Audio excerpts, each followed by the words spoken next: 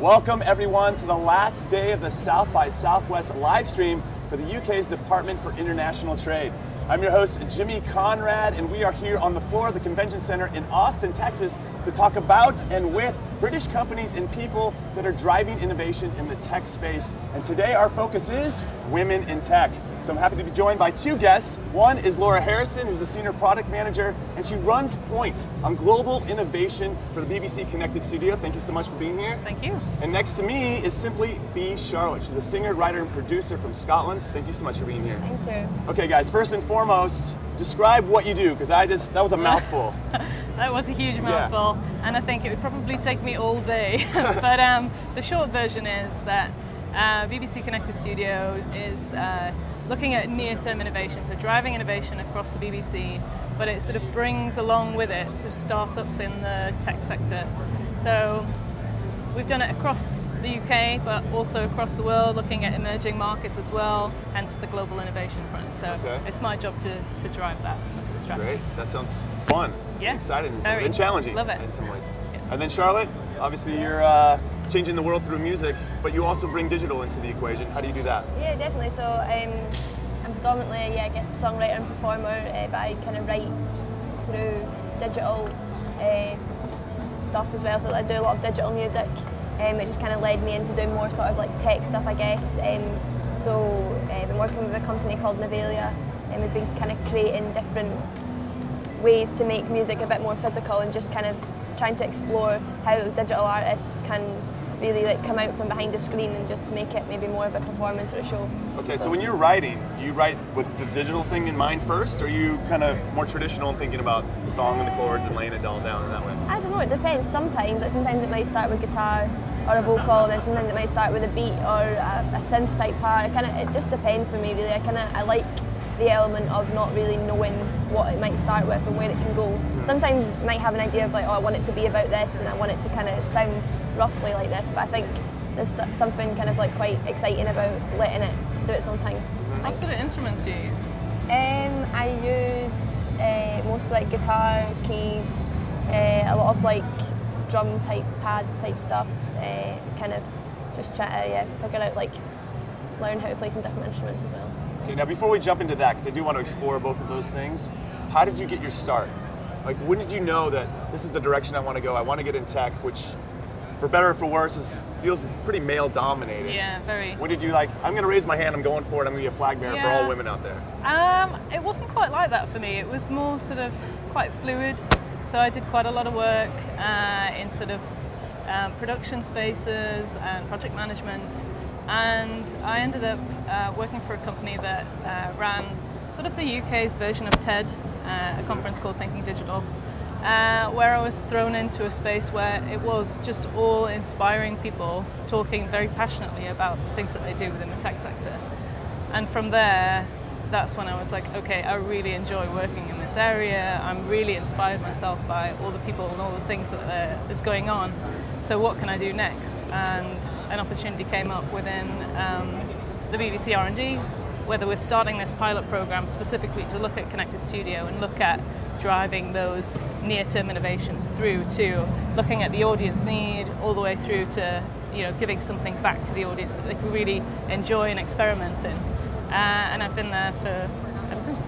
That's exciting. Now, to give some context, I asked that a little bit passionately because I have two young daughters at home who are in a computer science class or in a coding class in New York City, but they're the only female and all boys. Yeah. And they're like, why is that, Daddy? And so it's kind of hard to always explain why that is. Sure. And so I don't know if you run up against some of that as well, where you're around a lot of boys and you're like, hey, listen, I'm in charge.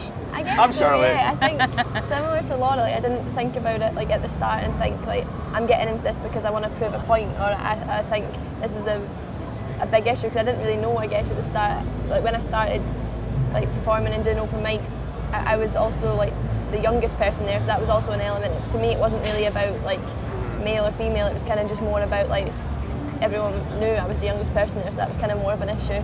But then when I kind of got over that, and I think just as time and as I've like kind of grown myself and learned more about myself, I've kind of realised that there is sometimes times where it is difficult, and that like I think that it's okay to not hide that sometimes. That like it's okay to say that maybe it's a little bit difficult. But I think, to be honest, like sometimes if you spend a lot of time, like if you go on a tour and it was just all a group of girls or whatever, that would still be difficult. I think at times with personalities and stuff. So I think, yeah, it can be an issue, and definitely in certain environments, like maybe a studio, for example, if like people might not take me seriously with my ideas because I'm maybe young and female or whatever. But I think I used to kind of get frustrated by it, but now I just use it as a positive to kind of drive me on to keep doing, and just to, I don't need to make a big song and dance about it or whatever. I just need to go and do my thing, and people will know what I'm up to. I think you brought up a good point where in your time and your growth to where you've gotten, it was less about male or female and more about, I just want to be surrounded by people that think like I do and are passionate like I am about this tech space. Obviously it inspired you to do more. Do you feel that here at South by? That you're in this space where everybody just wants to talk to each other, and how can we help in a spirit of collaboration? Yeah, male or female. Absolutely, I do think that's what happens at these types of events and these conferences and festivals, is that you do get a really broad mix of people coming just to like see what's going on. It isn't just dominated by one person or one type of person. But that doesn't necessarily then feed back into your everyday life. So, I mean, just the other week I was doing a presentation to CEOs, CTOs of global companies, and I was one of 4 women in a room of 75 people, and it was a real struggle. It was. It sort of gives you a bit of a wake-up call, because I'm quite happy to be in an environment at the BBC where it's not quite as harsh as that. It's not in your face as much. To then just be sort of thrown back out of that and being in a room full of suits. Right. Certainly. Do you find that as intimidating or just more disappointing? Both. Okay. Yeah. Okay. It made me sort of want to get quite fired up about it. Think, what's going on? What do I need to do? What more can we do to make this sort of the gap smaller? And then when you walk into a room, sometimes you know what your audience, they want you to succeed, right? You can feel their energy and they want it. I don't know if you feel the same way when you walk into a room like that, but I mean, they might just want to be listening, and if they respect that you have intelligence and you can speak expertly on that. But I think every room is different. Right. And the way you approach it will be very different depending on the feedback. I'm sure as a musician, you can sense your audience. Exactly, and you end up performing or talking very differently depending on that vibe that you get. We could argue that talking is performing in some capacity, right? Especially in a room full of people, you're like, I'm a little uncomfortable. Yeah. Now, how do you handle a room that might be, you walk in, you're like, this audience is a little testy. How do you win them over? I don't know, I think, for me, especially at a place like South by, for example, you never actually know what the audience is going to be like. So it could be like 5 people, it could be loads of people. So I think when you're at something like this and at any gig, you just always have to go and do the show that you would do anywhere. And if people like it, then they like it, and if they don't, then I think that's fine. But I think if you go out and you know that you can give your best performance, then you will hopefully win people over and stuff. I think one of the shows we had the other night kind of went out, and it was a nice crowd, but it just kind of, it took a little bit of time to maybe get into it, I think. But it's cool, it's a nice feeling when you can go out and then you know that people are with you. Okay, so really quickly, this is probably just for my daughters. Any advice that you give to them towards just staying the course, don't get discouraged? Exactly. Any of that would be... Exactly that. What would you say to the younger generation? I think be confident in what you do. Don't be sort of derailed by things that happen around you. I think just be strong and stay passionate about the things that you love. Don't be put off just because you're the only girl in the room. I would definitely agree with that. I think as well, unfortunately, this might be a thing that is around for a long time. Do you know what I mean? Yeah. It might not never change, and I really would like it to, but it might not. So I think that if you know that you know that it's okay to be in that environment and nobody is judging you. It's what you want to do. I think no matter your gender, you're allowed to do what you feel like you want to do. Girls, are you watching at home? Yeah. Right. These are good notes. Write these down. All right. So now you're here at South by. You're head of global innovation, you're surrounded by it. Anything here that excites you, that's motivated you to be like, that's a good idea? Yeah, I mean, you get kind of complacent when you're in sort of deep into innovation, but sort of taking a step back and being at something like South by, you sort of see around and you see some of the startups and you do get excited. I was at the Wow Factory just yesterday, and they've got some amazing stuff going on. They've got sort of tabletop projections which can understand sort of the depth of where you are. So the surface of a table becomes everything that you want to do, a computer, a screen, or whatever it might be. It's Yeah, incredible. they had some great stuff going on there. Yeah, and then you, Charlotte, is there something that you see here? It could be tech, it could be music, or just somebody walking by that's got some unique personality. Like, I like what they're about, and it inspires you to think about something in a different way. I think so, yeah. Like for me, just Austin as a place, I find it quite really inspiring. And the first time I came here a few years ago,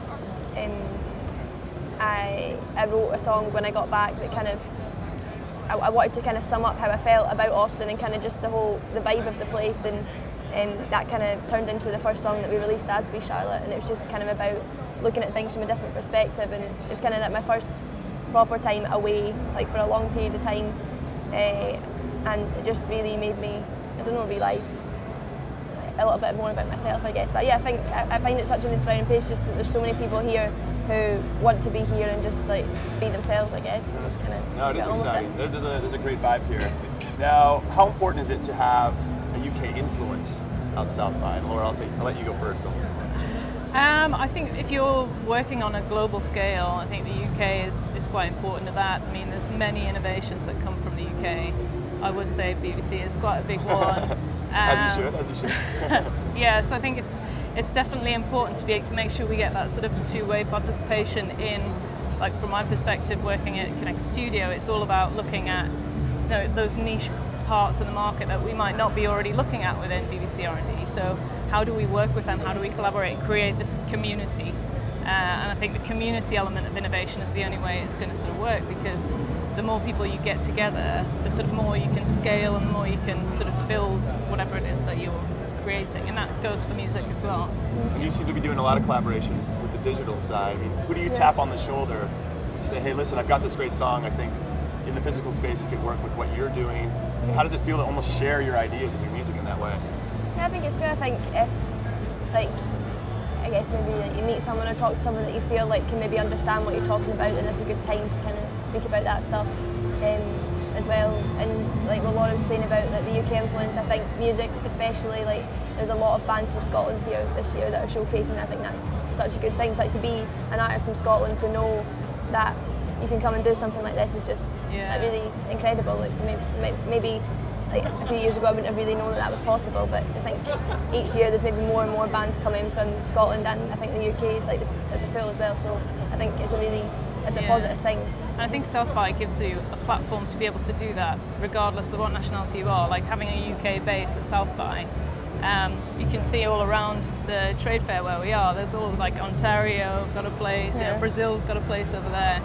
It's sort of, as South by, you have that platform and you're able to do more connections and more work just by being here as the UK. Do you feel like the UK companies work together in some ways, or you see each other walking by at South by like, hey, what's up? You know, we're in this together. We're trying to carry the torch here and get more reach in a big market here in the United States.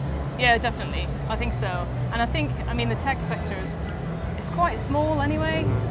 You might think it's pretty big, but just by walking around Austin, I think there's about 70,000 people or something that come to South by Southwest.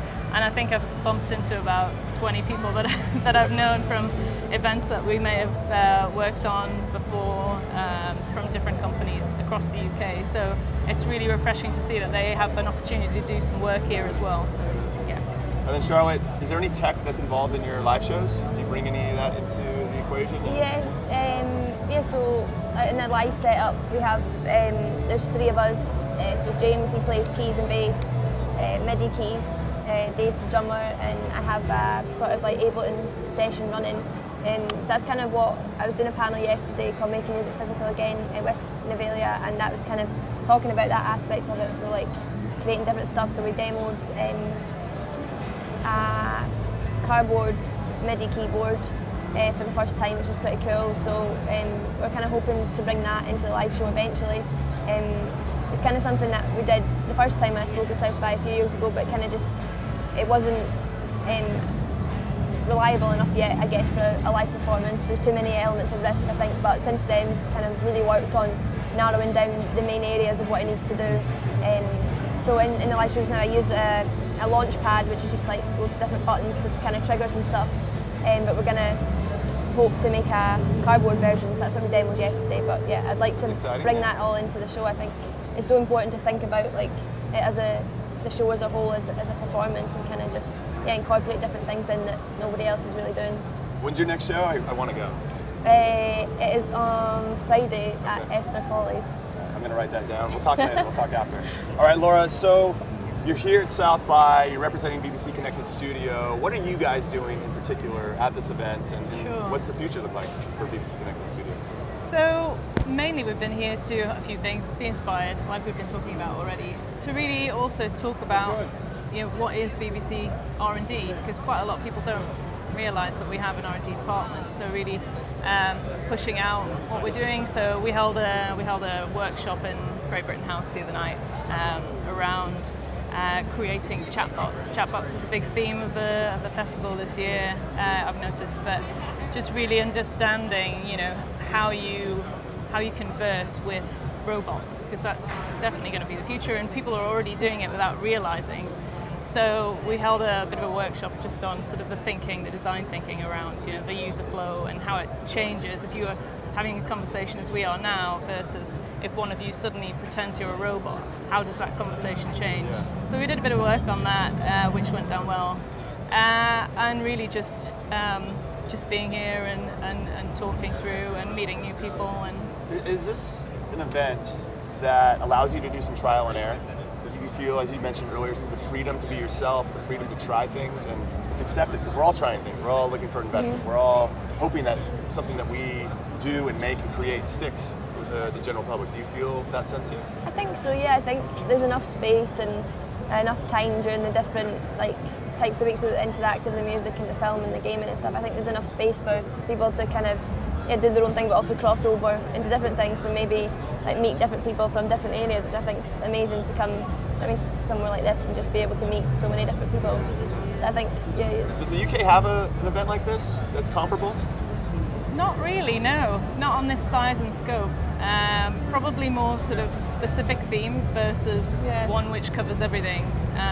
Big music festivals like Glastonbury. Right, of course. They have TED, but of course that's an American conference.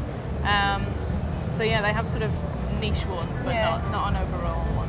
Okay, and then just talk about your music moving forward, the future, and do you plan to evolve? And I think that's really the tricky thing with musicians, sticking with what you started with, but then also trying to be true to yourself.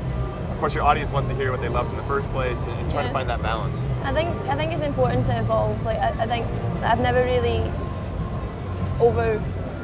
been overthinking it, if you know what I mean. But I think I've kind of just done it naturally. So starting writing just on acoustic guitar to now kind of doing stuff predominantly digital and production stuff. So I think it kind of has evolved naturally, but it's something that inside I knew I wanted to create something different, and I think it's kind of slowly getting there, which is cool. To kind of feel, I guess on a stage I feel comfortable and confident enough in my own words and in my own songs. It kind of took a long time to do that.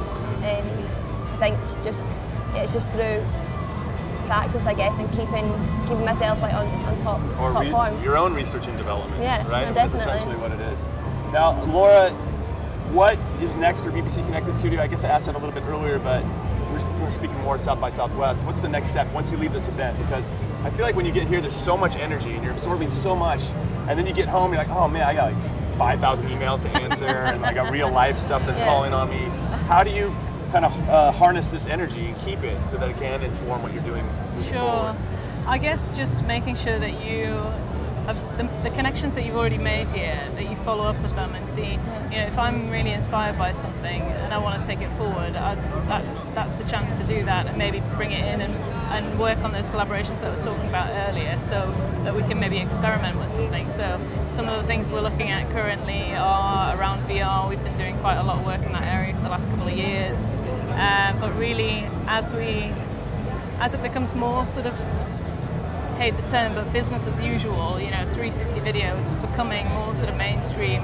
How do we make it more sort of engaging, more interactive? And there's a lot of companies around, there's a huge VR strand here at South by that we can tap into and talk to people and really make those connections carry on versus just, okay, that's it, it's done, see you next year sort of thing. Right, okay. And then Charlotte, see all the VR stuff, all the technology that could maybe help do a music video in some way. Do you see content stories in your mind when you're seeing all these people wearing their things, and how it could maybe like really provide an experience that you wouldn't be able to give any other fans? Yeah, no, definitely. I think so. I think like it's cool to just see so much new things going on, I guess. And for me, like I kind of like to, if I have a thought about something that I kind of want to do once I get home, then I kind of like write it down or somewhere just to like make a note of it so that I don't forget about it. Yeah, I think it is so important to follow up. I think if you're here and it's so exciting and then you go home and it's like, oh, that was fun, but you don't actually do anything about it. I think that is probably the most important part about the event, to be honest. Like, and this part is fun and it's good, but I think afterwards is the part when actual stuff happens. Business Yeah. So, just for everybody at home, this is our last stream. What's the best thing that you've seen since you've been here?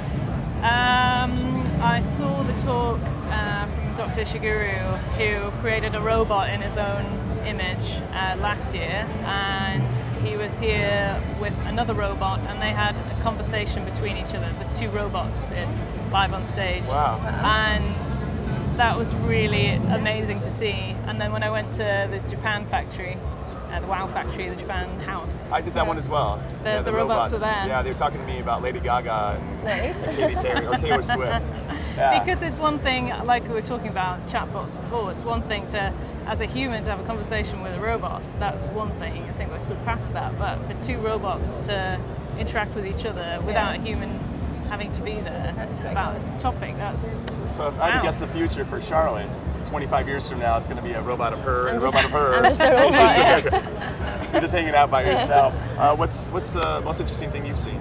I'm not entirely sure. I think just, like, for me, I saw this the last year as well, but when it kind of, when you notice the change of like from interactive into music, I think it's pretty cool. Like, I think this year it's been a bit more overlap, which has been a bit nicer, I think. But yeah, I think for me it's just, I just find it so fascinating just to see all like different people here and just kind of, what everyone's up to. Yeah, cool. Well, we're about done with our time. You guys want to explain what BBC Connected Studio, where people can find you and what you guys are doing? Sure, I mean, we're on the web as everyone is, so bbc.co.uk/Connected Studio. Like I say, Connected Studio is the part that works with the community to build cool experiments, and then we have BBC. Wait. Like what kind of experiments?